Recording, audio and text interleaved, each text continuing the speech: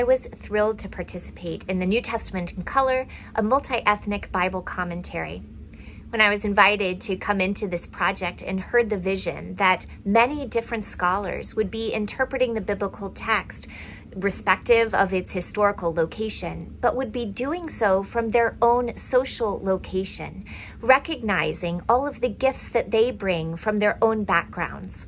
It was wonderful for me to press into questions of gender and Jesus's relationship with women from my own experience. And I got to co-write that with a friend, Lisa Bowens, from her scholarship and her life, which is a different experience.